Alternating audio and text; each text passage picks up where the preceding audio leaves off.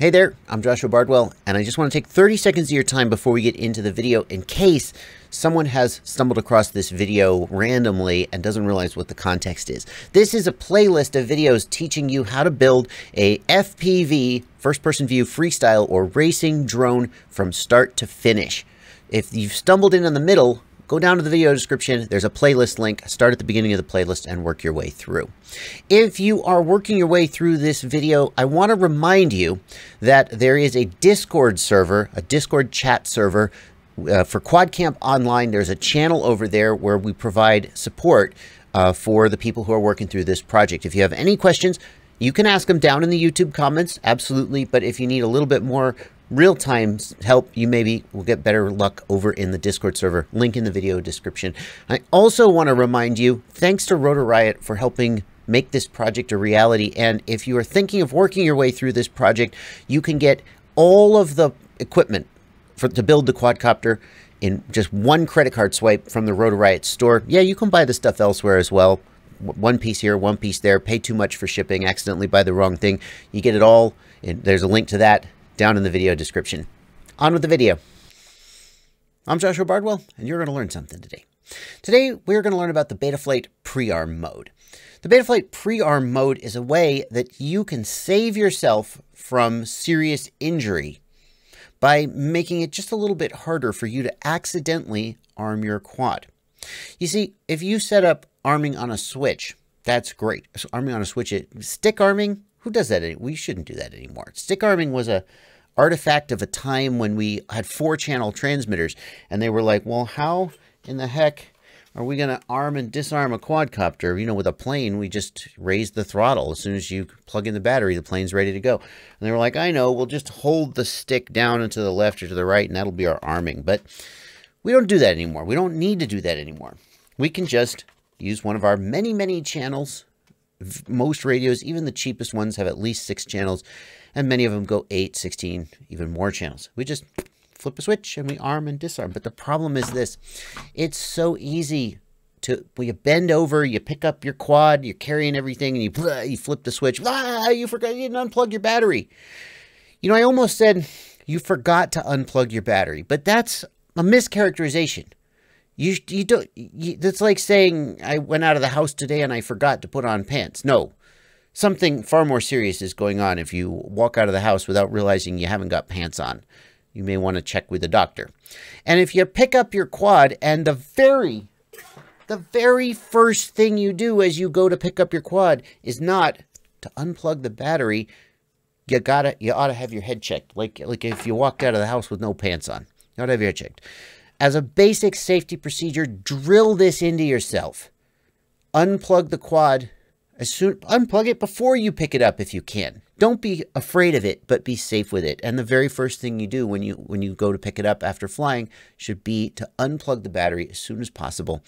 But if you don't do that, then here's a safety procedure you can use to make it, just because there's layers, right? There's layers of safety. And safety procedures are one, but we screw up, we forget, we walk out of the house without pants on sometimes. And for that, it's good to have the Prearm Mode.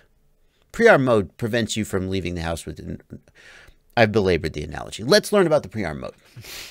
In order to set up the Prearm Mode, the first thing I'm going to have to do is I'm going to have to designate a second switch. So right now, this is my arming switch, arm and disarm.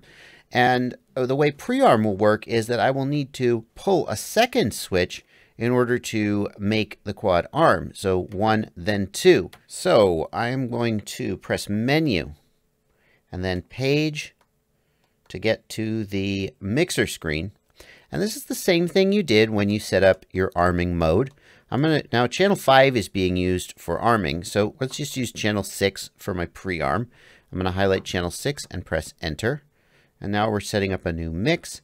I'm going to go down to the source and press enter. Now the source is flashing, meaning we're editing it. And I'm just going to pull whichever switch I've decided I'm going to use for my prearm mode. I'm going to pull the momentary switch one time. And sure enough, now it has filled in SH as what I'm going to use for this line.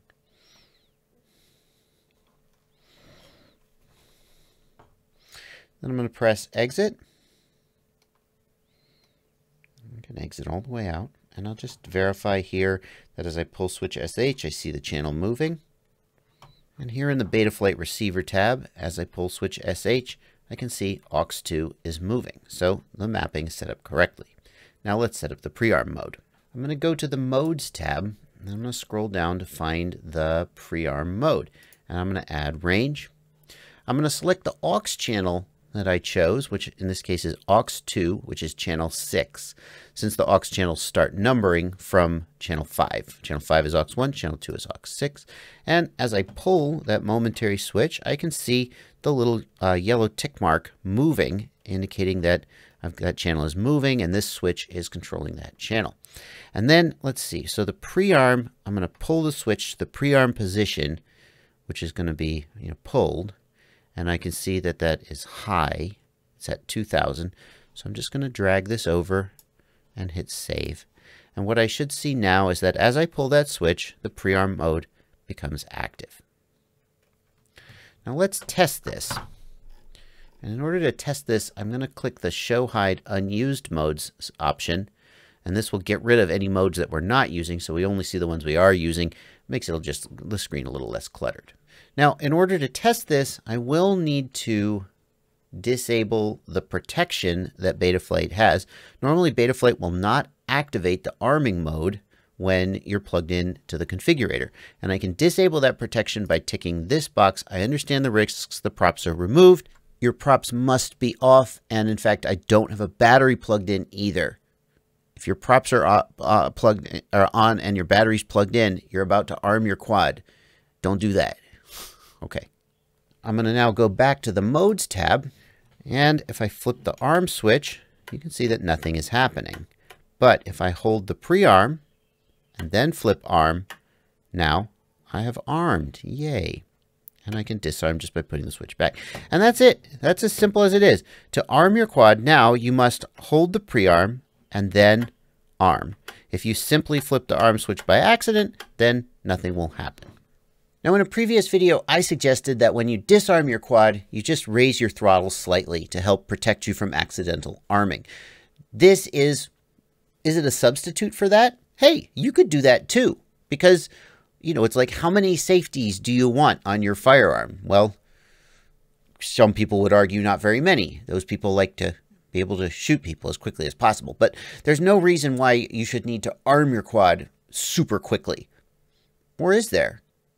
Some people would argue that, you ever had a situation where you crash into a tree and you think you're about to lose it and you disarm and now your quad is going through the air and you're like, oh, if I could only arm again, I could fly away from this. Ah! And you just watch in slow motion as the quadcopter into the concrete.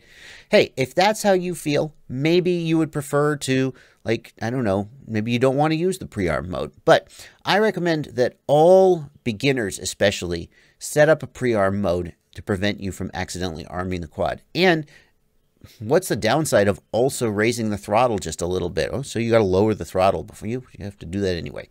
These are all ways to help prevent you from arming accidentally. Well, okay, that is how you set up a prearm switch for your Betaflight quad. Now you know how to do it.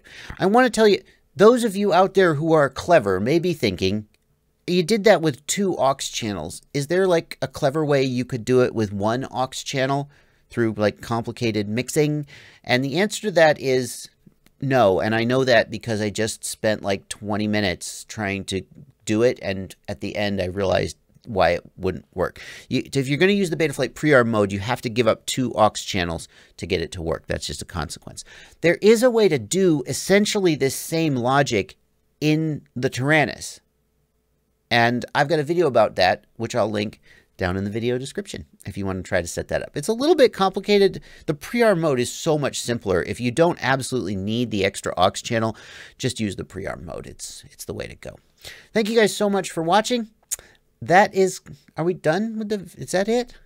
Yeah. How have I gone this long with not making a video about this? This is such an important feature and I've just overlooked it. And that's why I'm so psyched about this budget build that I'm doing with Rotor Riot.